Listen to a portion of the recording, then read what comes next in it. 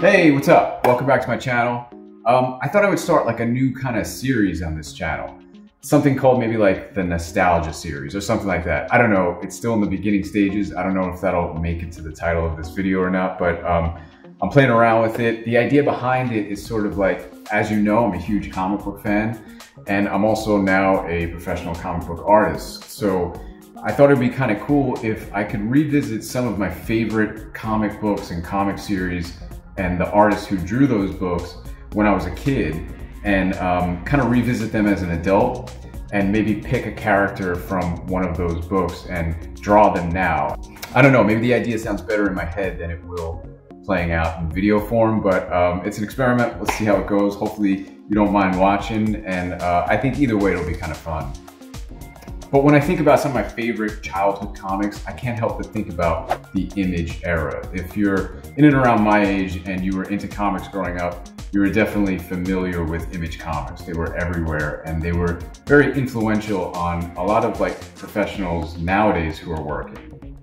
I think whether that Image comic style shows through in your work or not, we all kind of have some sort of nostalgic feeling towards that era and those artists. And when I think about old school Image comics, my favorite series would definitely have been Gen13. Gen13 was a series created by Jim Lee, J.ScottCampbell, Alex Garner, and Brandon Choi. J.ScottCampbell's work is it's really awesome. I've been a fan of it ever since I first saw it when I was a kid. And the guy could just really draw. He just knows how to draw really well. And he also has some really interesting influences that show through in his work, like Disney animation and old Mad Magazine comic book artists. It's kind of like the blending of a lot of different kinds of art styles. And he made it into something that's very much his own. And he can just draw really well. So it creates pretty much an awesome comic book artist. And when I was a kid and I first saw this stuff, I was like blown away by it. So it's kind of cool and interesting to revisit it now as an adult. Anyway, for this nostalgia series, I thought a good place to start would be with Gen13. I still have my original Gen13 issues drawn by J.ScottCampbell. They're in their original plastic board covers and all that. I'm a super nerd, I know. But I thought for this video, we could maybe start off by just like flipping through some of my favorite issues. We could look at some of my favorite panels, scenes, covers, all that. And if you're not familiar with Gen13 and J.ScottCampbell's work, this will hopefully be a really cool introduction for you to see some of that work. And if you are familiar with it, maybe it could be nostalgic, kind of like it is for me. And then after we flip through some of these comics, I thought I would take a character from Gen13 and then draw them as I draw today and kind of film the experience. Before we get into the drawing though, let's take a look at some of the art inside these awesome comics. All right, so here's just a small sample of my Gen13 collection over here. See, there's some of my favorite issues and covers, and yeah, just look at a cover like that. So cool. I think one of the really great things about like this series and just like this era in comics was just how everything was working together so smoothly. Like J.ScottCampbell's art just really was beautiful, but then it was enhanced by Alex Garner's inks, which were just fit perfectly for his penciling style. And then the colors just did such an awesome job. Like it was strong, it kind of popped off the shelf, but it was nothing like too crazy or flashy. And then just that iconic logo, just the overall design, everything just kind of seemed to work really, really well. I think it was that collaborative effect that really contributed to like just the overall aesthetic of this look and how effective it was. Here's another awesome cover. This is one of my favorites. So great. It's like grunge and free fall, getting chased through the streets of what was probably San Diego. And it was kind of cool how they J.ScottCampbell put in like Garner's Bar and Grill in reference to Alex Garner. There's always these little like Easter eggs that he would throw into his art. But that's just such a cool cover. Crazy. I mean, you know, if you were like a kid in the, whenever this was, 96, 97, you were definitely buying this issue. That would just like jump right off the shelves. So let's jump inside and take a look at some of this interior artwork. The really cool thing about Gen13 and J.ScottCampbell's work was that he would draw the covers and they were so amazing, and then you would open it up hoping that like the art style was going to be as great as the covers, and they totally were, or if not even better. So that was some of the appeal of it. Like the artwork was just so nice, and so nice consistently throughout the book. One of the things that I really notice now about his work is just how strong his character design was. Like every character in this, it was, you know, it's a team book, but every character has their own sense of personality and design. They all, you know, work as individuals together, and just the way he draws like faces, facial expressions, hair, different clothing, all that stuff is so important in terms of like making these characters come to life. Look at those faces, so cool. You know, J.ScottCampbell was definitely a part of that whole Image Comics style. You know, he had all the trappings of the Image Comics style, which was like the cross-hatching, the dynamic page layout, all that stuff. But his work always stood out because there was something different about it. It was a little bit more like playful than some of the traditional Image comic artists. There was something about it that didn't take itself super seriously. There was like a humorous kind of quality to it. And I think that really contributed to just the overall tone of this book. You know, it's a superhero book starring a bunch of like teenage superheroes. So it's supposed to feel very much like alive and exciting, and it didn't take itself too seriously, which I thought was really cool. Another thing about J.ScottCampbell's work that I think gets overlooked is that, I don't know, I consider him to be like a really good visual storyteller. It had, like I mentioned, it had a lot of those, I guess, Image comic tropes in terms of page layouts. You know, there was like panels falling off of the page, panels like kind of on top of each other, diagonal panels like this, but everything was always really clear. Didn't ever feel like he sacrificed the clarity of story just so that he could make a cool looking page design. And I think that's something that kind of gets overlooked in his work. So great. There's such like an animation kind of feel to his work too. It really just like jumps off the page. It kind of feels, you could definitely see some of his like Disney animation influences show through. So great. I mean, just look at like a simple panel like that. Like the hair, it's really stylized, and the hands are really stylized. I feel like he really understands the anatomy of hands, and therefore he's able to exaggerate them. And definitely what he's doing here with hair, he's just like simplifying it into these clumps and really playing with like the lighting.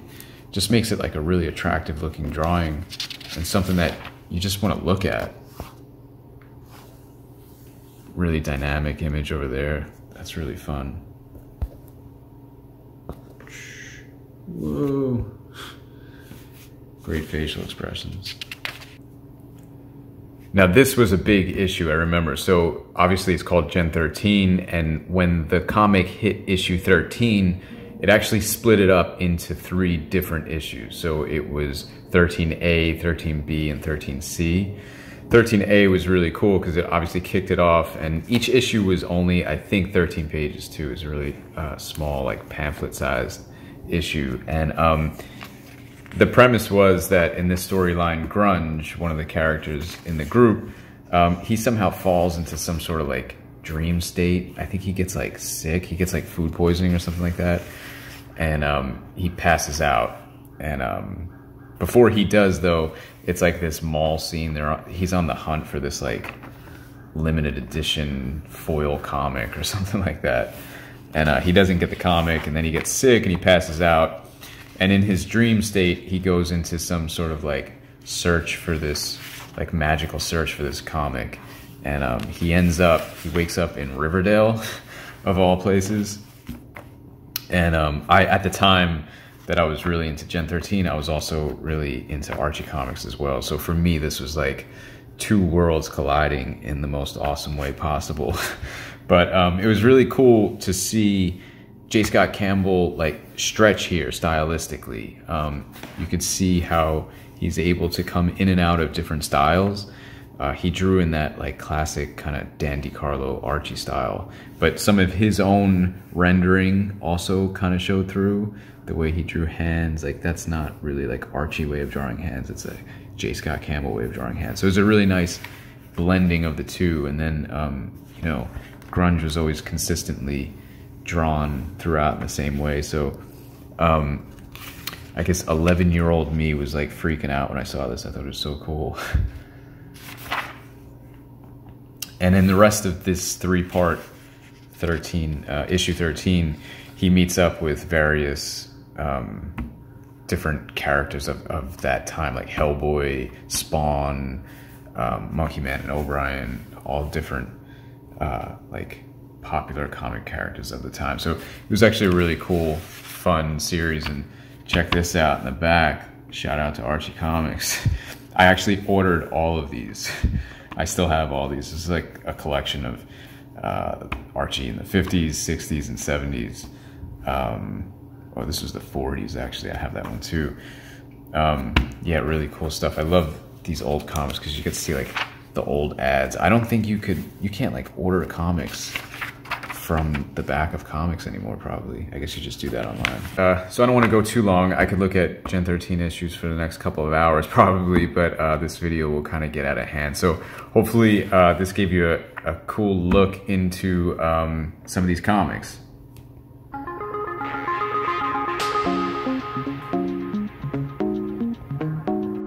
All right, so hopefully you enjoyed flipping through some of those comics with me. That was a lot of fun. It was really cool to revisit some of those issues and look at some of that awesome artwork. Now it's time to draw. I pick, as the character from Gen 13, I pick Freefall. Roxy Spaulding was her full name. She was one of my favorite characters in Gen 13, and I thought it'd be cool to kind of like reinterpret how I would draw her. So I recorded some of a time lapse of the footage of me drawing, as much of it as I could. I approached it like I approach pretty much all of my traditional black and white ink drawings. I actually started with a really, really small thumbnail that I just worked out the pose and the composition and kind of just the feel that I wanted to have of the overall drawing. I kind of envisioned this drawing as sort of like maybe like a con sketch or a commission, or maybe what it would have been like in the back of like an Image comic, like a pinup, full page pinup in the back of like an old Gen 13 issue or something like that. That's kind of what I was thinking. It's just a black and white ink drawing, so I tried to make it as interesting as I could using just black and white. My style nowadays definitely differs in many ways from J.ScottCampbell's work, but I can totally see how his work influenced mine in terms of facial expression stuff. I always loved the way he drew and rendered hair. I definitely take a lot from that for sure. Where it differs is I'm probably more heavy-handed with like the brush. I think his work is much more of like a pen nib style when it comes to inking. And with my work, it's much more brush oriented, a little bit more graphic with the use of larger black areas. So it's kind of cool to see where his inspiration kind of like starts and ends as it relates to my work.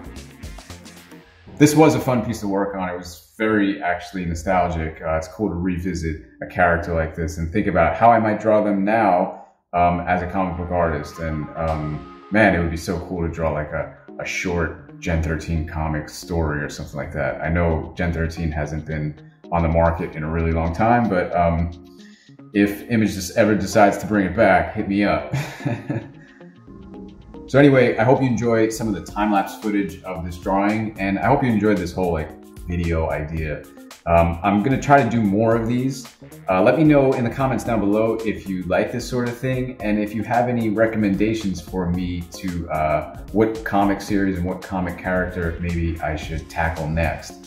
Obviously, I want it to be something that has some sort of nostalgia quality for me. But when I was growing up, I was into a lot of different comics and superheroes and artists and all that. So maybe we're on the same page with some of them. So I'd love to hear some of your suggestions, and I look forward to making some more videos like this. So as always, thanks so much for watching, and I'll catch you in the next video.